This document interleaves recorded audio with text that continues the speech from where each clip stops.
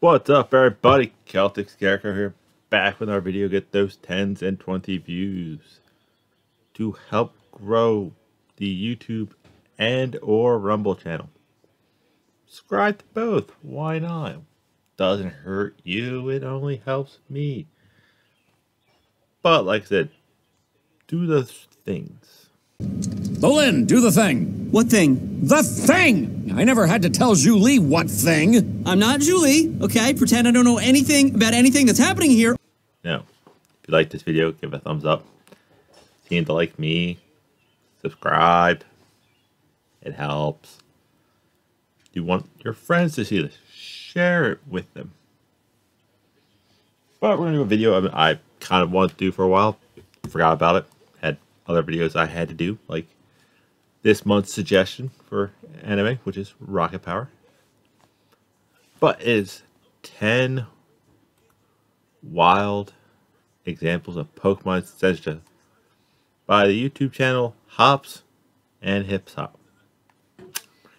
Never heard of the dude. He does have a sponsor of the video, and I will skip it. You get sponsors. I don't. I don't care if you copyright claim the video. Not getting extra sponsorships.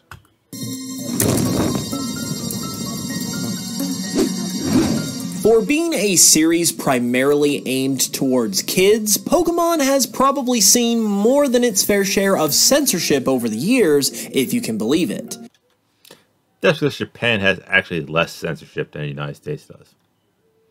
While meant for generally a younger audience, Pokémon being of Japanese origin results in some wild stuff being included in the games, anime, and more due to the I never remember that in any of the games. difference of culture between Japan and its Western audience.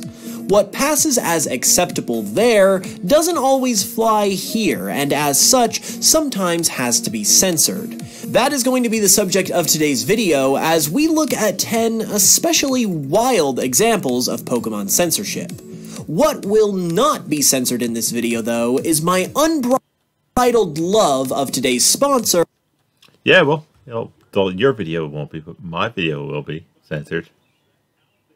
See if I can find where he jumps back and actually stops talking about a wallet. Looks to be about here. Believe it or not, the Pokemon anime had to be censored before the first episode could even begin.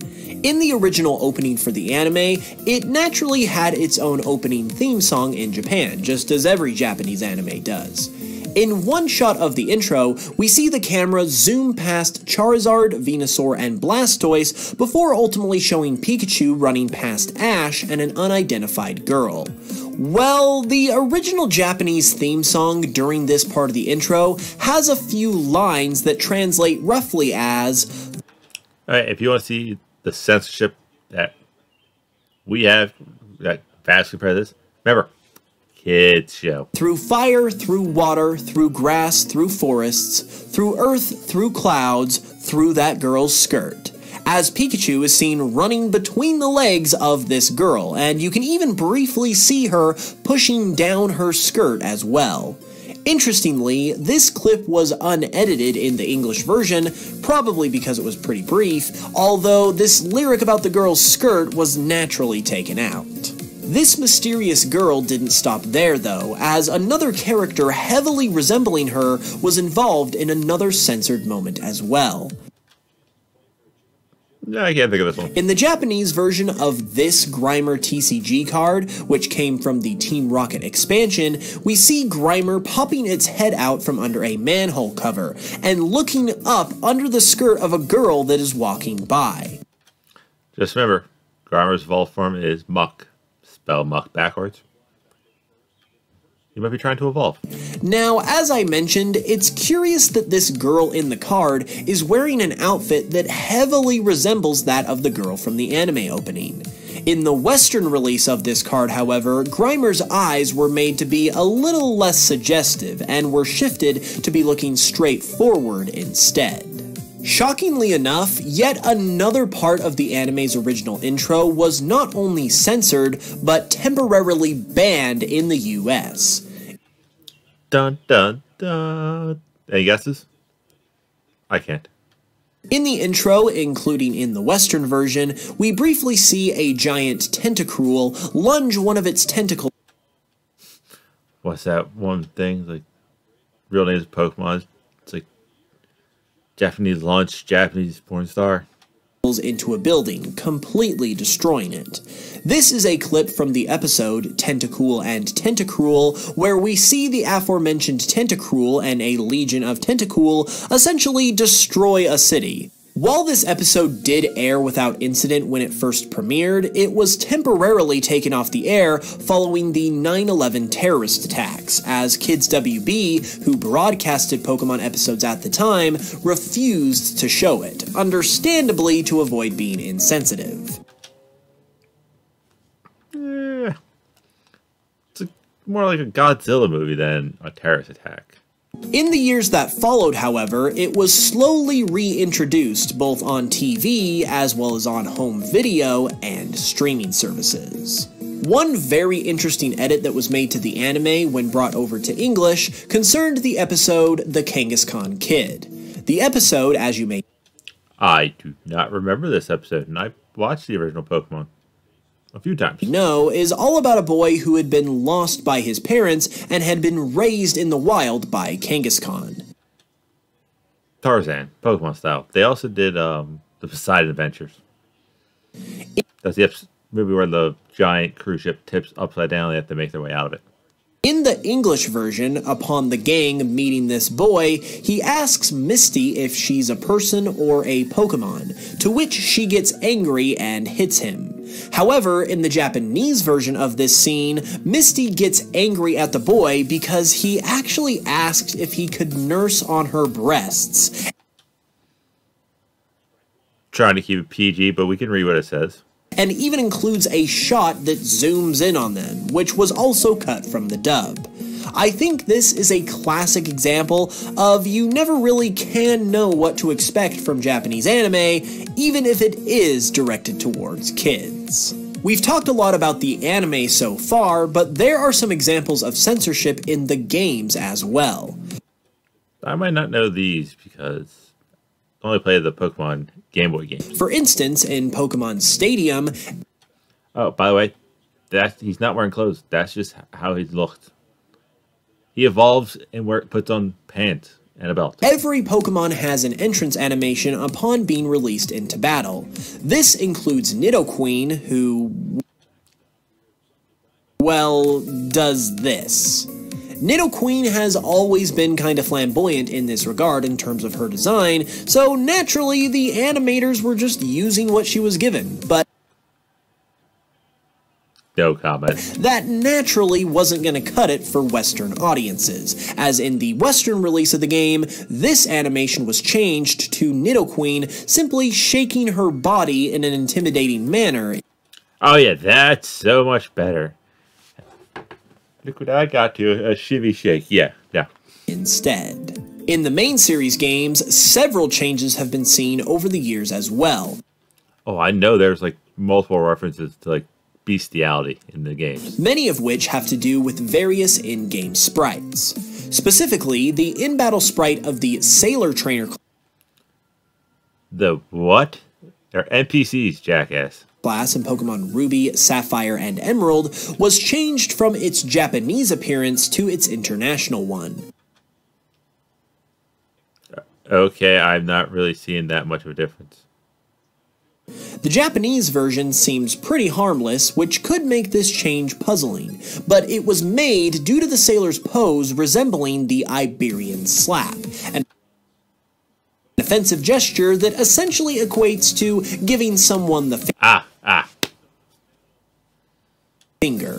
Other changes have been seen to other Yeah, it looks like he's more or less like trying to flex his muscle, but trainer classes as well, including the Beauty from Gold and Silver being given less revealing clothing in the international releases. oh dear God, that little bit of pixelized leg. My innocent mind has been destroyed. The sage from Heart Gold and Soul Silver having his prayer beads removed from the Korean release of the game. Okay, that one makes slightly sense if it's not the Korea. The Hex Maniac from the Hoenn games being given pupils while originally having eyes that appeared pupilless. Don't see an issue there. The Medium from the Generation 2 games also having her prayer beads removed for the international release of the games, and more. All of these... Her prayer beads could be mistaken for other types of beads. Just saying. These things seem like small and mostly unnecessary changes, but it's just part of the challenge in making sure Pokémon is able to appeal to a global audience properly. Oh no. Ads. Okay, ads are gone. Speaking of trainer classes from the Gen 2 games, one of them that was newly introduced at that time was the Fire Breather. In the original Gold, Silver, and Crystal, there is a Fire Breather that can be battled at the Burned Tower, whose name is Dick. And, well, yeah, that's a pretty... The Burned Tower, whose name is... Fire Breather Dick. Okay. Dick. And, well, yeah, that's a pretty clear red flag, especially when coupled with his trainer class, meaning that you're greeted with the phrase, Fire Breather Dick wants to battle upon encountering him. Apparently, like, I'm not going to make jokes. In the Heart Gold and Soul Silver remakes, his name was understandably changed to Richard. Okay, they didn't really change his name. They just went with the longer version. Which is actually the full-length version of the name Dick. What I just said. Back to the anime, I'm sure we're all well aware by now how ridiculous some of the anime's localization edits can be. Well, an example of how ridiculous they can be sometimes comes from a very classic episode of the anime, The Ghost of Maiden's Peak. It's actually a really good episode. In the episode, we see Brock and James fall under the spell of the ghostly maiden seen in the episode, and in response, a local old woman gives the group what are supposed to be some ofuda in order to protect them, which are religious items in Japanese culture used for much the same purpose as they are in the episode. They like crosses and garlic on vampires, like in the Western Hemisphere. And are often made out of paper, also like we see in the episode. However, the problem is that in the English dub, these ofuda are referred to as anti-ghost stickers, which is a comically insulting replacement. Yeah, not a good way. Not a good look there. I get that kids outside of Japan wouldn't have any idea what an ofuda is. Yeah, your edit could be the ofuda. They're good luck charms to ward away evil spirits. That's all they would have to say. And people would be like, oh, okay, that makes sense. So it makes sense to change the description of these things. No, it doesn't. But anti-ghost stickers? Really? Like I said, they could have still gone with Fuda. I just had someone just pop up and kind of say they're charms to ward off evil spirits.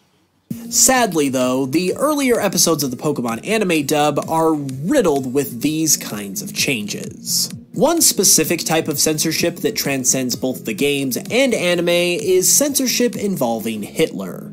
Yup, believe it or not, there have been several instances over the years where both the games and anime had to be adjusted for international release. Because they contained something deemed too close to Hitler and or Nazi imagery. One of these examples occurred very recently, in fact, in Pokemon Journeys. In Journey's 4th episode, Settling the Scorbunny, a man seen in the episode has a mustache. Oh god, no, the Charlie Chaplin style mustache that Hitler ripped off and destroyed. That very much resembles that of Hitler, and as such was edited out of the dub. Other Hitler censorings include one from an early episode of the anime that was banned altogether, where Meowth dresses up in an outfit which includes another Hitler-like mustache. That looks more like a full mustache to me, but okay. No, I'm pretty sure that's only supposed to be like Mir. The other guy had closer. That looks like a In a later episode titled All Things Okay, yeah, that one you can't argue. Bright Ooh, the guys got hit by a pitch in the baseball game. Oh, Notre Dame won. They're on to the College World Series tournament. and Beautifly, there is a scenario where we see a group of Team Rocket grunts doing a unified salute that closely resembles the infamous Nazi salute and was edited out of the dub as well. As I mentioned before, It looks awkward because I kind of like this, but yeah, I give you points on that one. or even the games were not immune to this imagery, as Reggie Steele's sprite in Pokemon Diamond and Pearl shows it in a pose that once again very much resembles a Nazi salute. Yeah. Kind of like the MMA stance, but okay. And as such, this sprite was changed in the non-English European Don't like the fact he calls them sprites. releases of the game to something less controversial. Next up, before we get to our final example of the video, I actually have a bonus one for you, as I hadn't originally planned to include this, but it's just too good to pass up. In an episode of the Indonesian dub of Pokemon Sun and Moon, Jessie's midriff is censored, which Yeah, a lot of people don't like seeing any skin. As her legs didn't get censored as well. is honestly a bit too much on its own, but instead of editing her appearance to cover her up, they simply just blurred her stomach out. Yeah, it probably been easier just to, color the undershirt down to the skirt. And the end result, as you can see, is hilarious. It's like they were really concerned that Jessie's belly button was gonna poison the minds of children, but they were also like, editing some extra clothes on her is too much work, so we're just gonna blur it out instead. We may give some flack to the English dub of Pokemon from time to time, but luckily it doesn't have anything on this. And lastly comes a pretty recent occurrence of censorship from the games, specifically Pokemon Sword and Shield. Just last year, it was announced that the Chinese names of Pangoro, Cofagrigus, Runarigus, Toxel, Nickit, and Thievul were all being changed. No reason was given for the change, but words like death, thief, and even hooligan were removed from the names and replaced with less explicit counterparts, prompting many to conclude that this was censorship being put in place to comply with China's very strict rules. It's China. They kind of suck. A lot. Especially seeing as how Pokemon games have only recently been able to even be in the country at all, beginning with Pokemon Sun and Moon. And the Pokemon sucks. Company would probably like to continue releasing games there moving forward, which makes the censorship make a lot of sense, even if it is pretty ridiculous to us. No, it doesn't. There you have it. Those were some wild examples of Pokemon censorship. If you enjoyed, be sure to like and subscribe if you're new, and if you'd like to support the channel further, which makes a huge difference, you can do so by listening to my Yeah, I just turned that off. Yeah, no. here on YouTube, which is massively appreciated. With that said, I will see you all soon with another video, and until then, as always, I love you all, and I will smell you guys later. That was an extreme 90s style exit there, buddy. Gotta say that. Not a bad video. I thought he would go more in depth on, like, episodes just being completely deleted, things getting removed. Like, I think one episode James had boobs. But not a terrible video. Some of the censorship I get, some of the censorship I don't. China sucks. He does have a part 2, so if this gets